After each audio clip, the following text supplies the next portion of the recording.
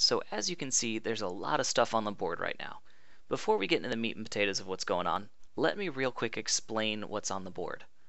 So I've gone ahead and drawn two vectors, this red vector here and this white vector over here.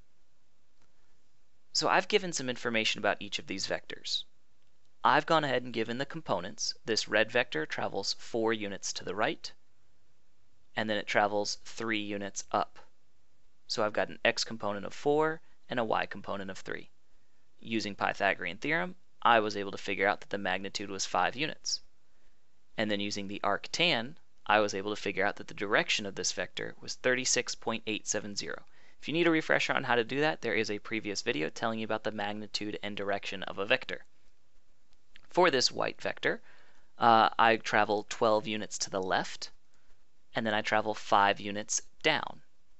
So again, using Pythagorean theorem, we figured out the magnitude was 13, and then using a slightly modified version of arctan, we were able to figure out the direction was 202.620 degrees.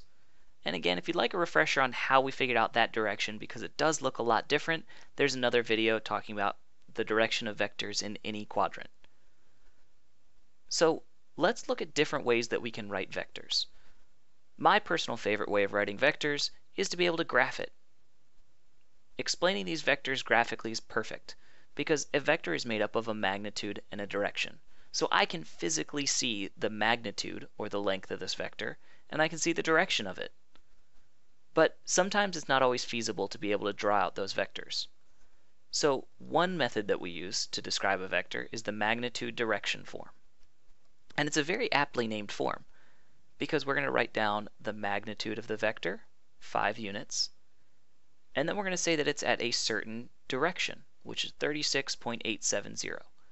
So what I like to do is use the at symbol, so I can say 5 units at 36.870 degrees. And then we can go ahead and describe the white vector as the same thing. Again, it's the magnitude direction form. So we're going to write down 13 units at 202.620 degrees. So as you can see, magnitude direction form, very aptly named. You write down the magnitude, then you write down the direction. Then you've got the component form. The component form, again, very aptly named. So for this component form, we're going to write down the x component and then the y component. So for this red vector, our x component is 4 to the right, so it is positive 4, and 3 up. So again, to the right is positive, up is positive, so we've got positive 4, positive 3. For this white vector, though, I'm traveling 12 units to the left. Since it's to the left, we've got to put negative. Then I'm traveling 5 units down. Since we're down, we have to make sure we put a negative there. So while these two look very different, they describe the exact same vector. And each form has their benefits. So for this one, I can quickly look at it and say, here's the magnitude and here's the direction, which I can't do in component form. But in component form, I can quickly say how far to the right or to the left we need to travel, and then how far up or down we need to travel to go from that initial point to the terminal point. The linear combination form might not look too obvious right now, but it's definitely very beneficial if you get into higher levels of math, and it's also just a great way of writing things in general. In order to write the linear combination, some things that we've got to keep in mind is that a linear combination uses unit vectors. So there are 2 standard unit vectors that we look at when we're looking at 2-dimensional vectors. The first is I hat, sometimes referenced as just a very bold-faced I, so that we know that it's a vector. And this unit vector is 1, 0. The other standard unit vector we look at is j hat, and that represents 0, 1. So those are the standard unit vectors that are going to get us through and make sure that we're properly writing our linear combination form. So in order to do this, we say that our red vector is represented by 4i plus 3j.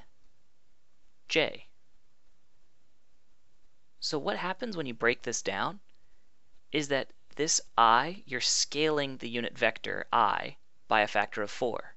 So it becomes 4, 0. And then here you're scaling the j unit vector by a factor of 3. So it becomes 0, 3. And when you add those vectors, you'll end up with that component form. So some people may look at it and say, well, Mr. Raymond, that's just a fancy way of writing component form. And you're right, it is just a fancy way of writing component form. But in higher level maths, it ends up making it a lot easier to do some operations. So let's do the same thing with this white vector. If we want it to travel 12 units to the left, then we're going to take our standard unit vector for the x direction, but this time we're going to scale it by a factor of 12, and we're going to flip it. So in order to reflect that vector, you multiply it by -1.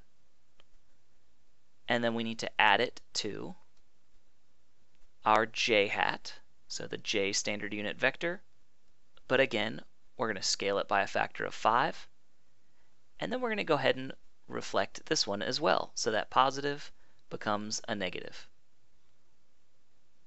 So it's very simple to go from component form to linear combination form. The last form we're going to look at is trig form. And trig form is going to be very beneficial if you're looking at things like polar coordinates. Polar coordinates are going to definitely be very, very beneficial if you're writing them in trig form, and it'll help us to be able to quickly change between one and the other. It's also just a slightly different way of writing the magnitude direction form. So trig form helps us to look at it as if it was a unit vector. So our x component is going to be the cosine of our angle, 36.870, and our y component is the sine of that angle. So if you look at it, you might recognize that this is in fact a unit vector. So we don't want a unit vector that points in that direction. We want one with a magnitude of 5. So if you scale that trig form, you'll end up with the correct vector. So really, the trig form is going to be your magnitude. For this white vector, that's 13, times the unit vector of your vector. So cosine of 202.620, comma, running out of space, going to slide over just a little bit, sine of 202.620. Make sure to close that vector so I get that angle bracket in there. So there are a couple of different ways that you can write down your vector. You've got the magnitude direction form, where you've got the magnitude at a certain direction. The component form will tell you the x component and the y component. Linear combination is going to be using standard unit vectors I and j, and then your trig form is going to take your unit vector and it's going to scale it. So you've essentially got your magnitude and your direction right there. I'm going to go ahead and slide over just a little bit more so you can see that previous answer. And there are actually ways to mix in the linear combination and the trig form.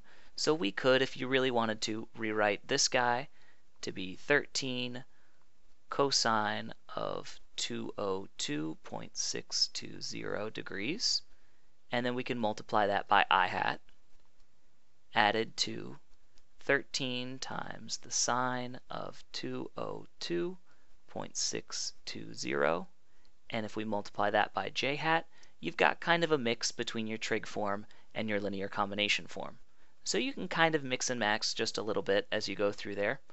But there's a brief overview of a couple of the different ways that you can write out your vectors, all meaning the exact same thing.